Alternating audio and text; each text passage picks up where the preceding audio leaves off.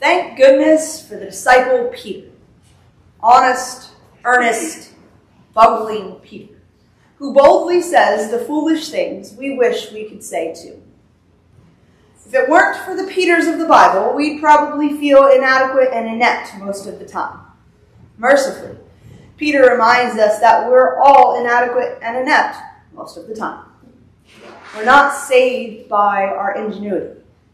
We're saved by God's grace. In this week's Gospel, reading from St. Mark, Jesus predicts his death for the first time. The Son of Man must undergo great suffering, Jesus tells his disciples. He must be rejected by the elders, the chief priests, and the scribes, and be killed, and after 3 days rise again. Standing on this side of the resurrection history, we too easily miss the bombshell effect these words have on Jesus' disciples. Their great hope, cultivated over the 3 years they follow Jesus, is that he will lead them in a military revolution and overthrow their Roman oppressors. After all, they've seen him feed the multitudes, heal the sick, clear the temple, and raise the dead. They've witnessed firsthand his charismatic ability to draw crowds. They've heard him proclaim the arrival of a new and glorious kingdom that will never end and never fail. In other words, he is their longed-for future and their cherished dream. So what can be more disorienting, more ludicrous than the news that their would-be champion is determined to walk into a death trap, to surrender without a fight to a common criminal's death? Cue Peter, who takes Jesus aside and scolds him for being too morbid, too fatalistic, too un-Messiah-ish.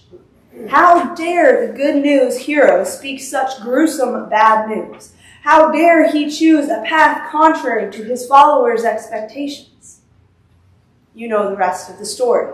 Jesus, in what might be the sharpest and most stunning rebuke in all of Scripture, puts Peter in his place with one swift stroke.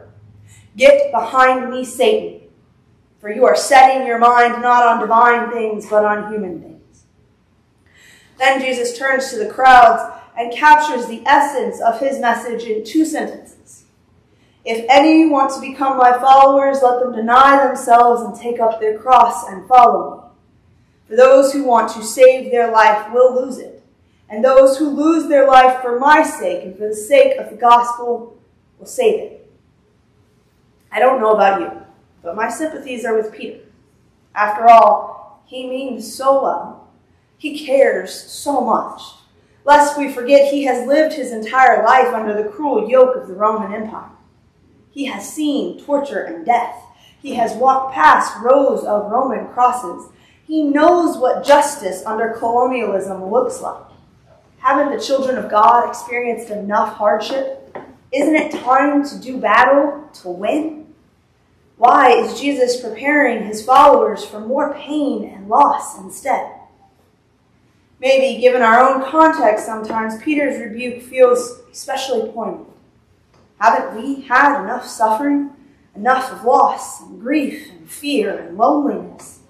Why is Jesus still inviting us to die in order to live and lose in order to save? Our temptation is to minimize.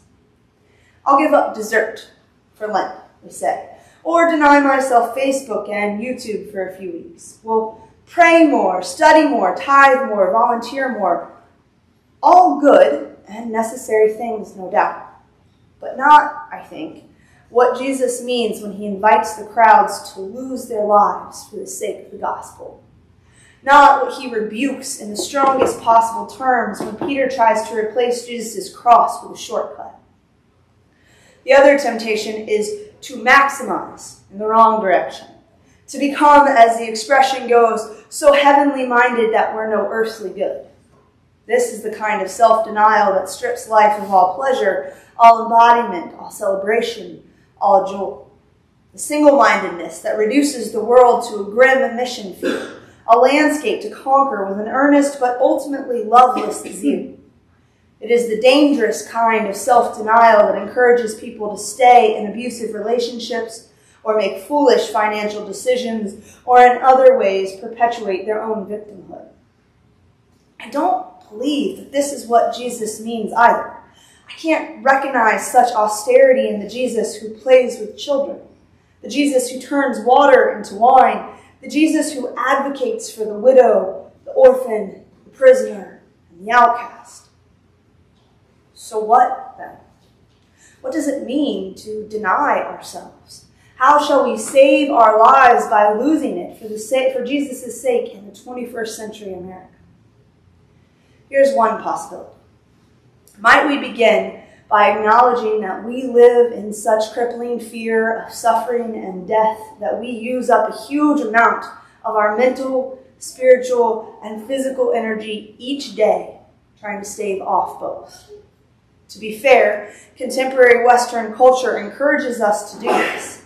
What would Jesus say, I wonder, to the multi-million-dollar industries that invites us to deny our mortality through cosmetics, fashion, leisure, sex, entertainment, real estate, sports cars, weight loss, beauty? What would he say to a culture that glorifies violence but cheapens death? A culture that encourages rugged individualism and freedom at the expense of self-giving compassion and empathy? What would he say to our frightened hearts that prioritizes self-protection over so much else that matters in this life? What if Jesus' call for us is to stop clutching at this life so desperately, to step out of the vicious cycles of denial, acquisition, terror, and violence that seek to cheat death, but in fact rob us of the abundant life Jesus comes to give us? To take up a cross as Jesus did is to stand in the center of the world's pain.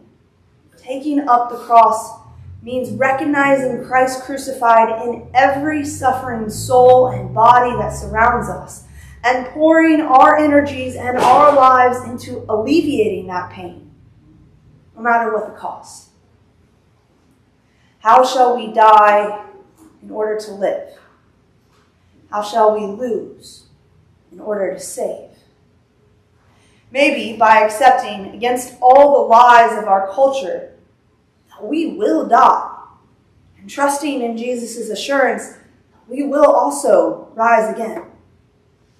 Maybe by learning what Peter has to learn, that the way up is down, that the path to victory begins with surrender, that Jesus' version of heroism is steeped in humility.